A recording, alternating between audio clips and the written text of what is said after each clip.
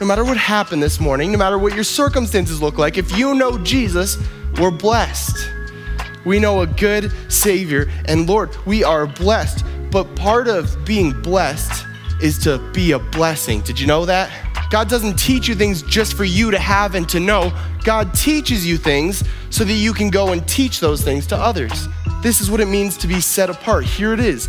We are to be salt shakers and lightsabers. And so if you claim Jesus, if you say you follow Jesus, it's time to start shaking and it's time to start shining. There's nothing like a lightsaber. You won't find anything that stands out like this in the whole world. It's what God wants our life to look like.